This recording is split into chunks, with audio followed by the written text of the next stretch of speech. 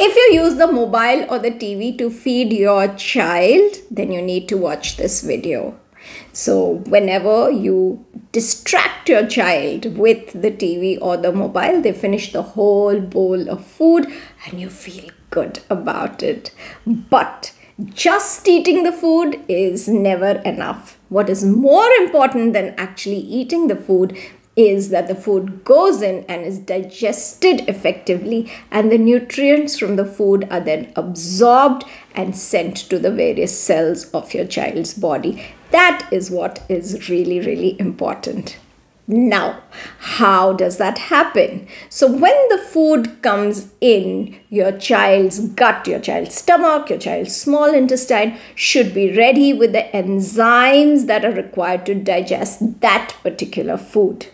Now, to know what's coming in and what needs to be kept ready, your child's gut needs to know what food is coming in. How does your child's gut know? Because your child's gut doesn't have eyes. Your child's gut is supposed to use your child's eyes to see what is coming in. So your child is supposed to smell the food and be like, that smells like spinach or palak. And then your child is supposed to look at it and say, that's green and it looks a little fibrous. And all these inputs go to your child's brain, and your child's brain says, okay, send the enzymes to the gut that will be able to digest something which is green and fibrous and smells leafy.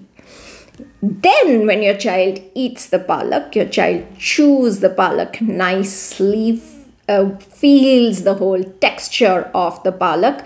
By that time, more signals go down and more enzymes come in. And then when the palak reaches your child's stomach, all the enzymes attack the palak, break it down, extract all the nutrients and send it to the various cells of your child's body.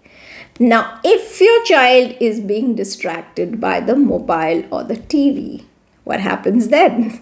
Your child's stomach and intestine have no idea what's coming down. They don't keep the enzymes that are required ready. The palak comes in and the palak goes out. It's just not digested.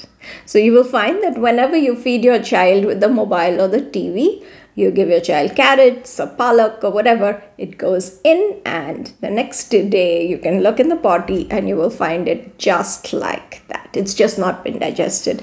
And you're working really, really hard to finish bowls and bowls of food by distracting your child, by showing them the mobile and the TV, etc. But you will find that eventually your child is just as thin. You are exhausted, your child is thin.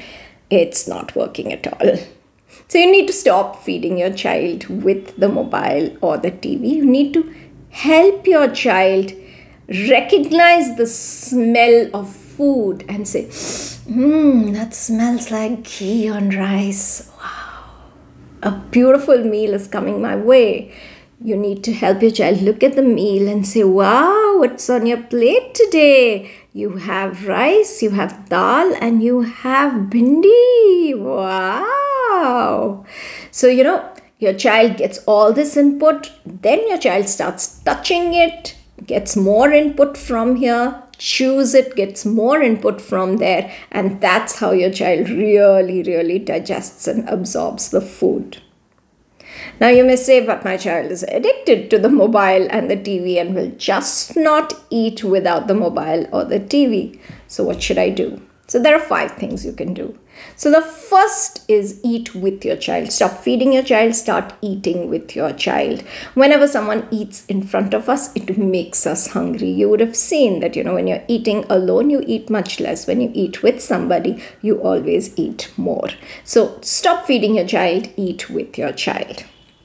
Second thing that you should do is talk to your child and have some fun. So we get hungry and we eat more when we are happy. You would have seen that when you go and visit your friend or you go for a party, you invariably eat more because it's more fun.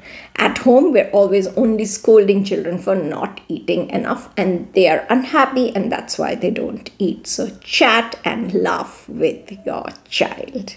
The third thing you should do is give nutrient-dense food. So don't give so much food.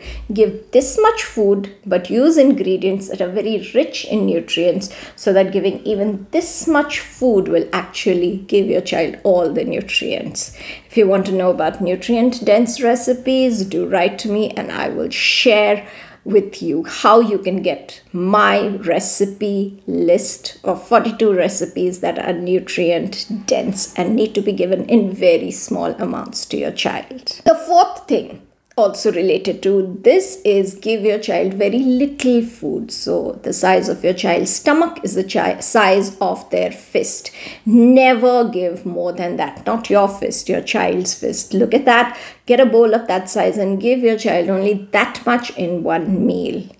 If you feel your child is going to get hungry again, plan another meal. So you could divide the lunch into two parts and give one lunch at 1 o'clock and then follow it up with the remaining lunch at 3 o'clock. But at no point should you be giving more than the size of their fist. And last but not the least, don't create performance anxiety. Don't keep saying, finish it, finish it, finish it, finish it. Yes, you worked really hard to make that food. But if you insist that your child finishes a food, they will begin to hate that food. In fact, if you give very little of something, your child will always want it and like that food more. So that's in your favor. Do not insist on your child finishing the food. If they haven't finished it, if they are already full, just leave it.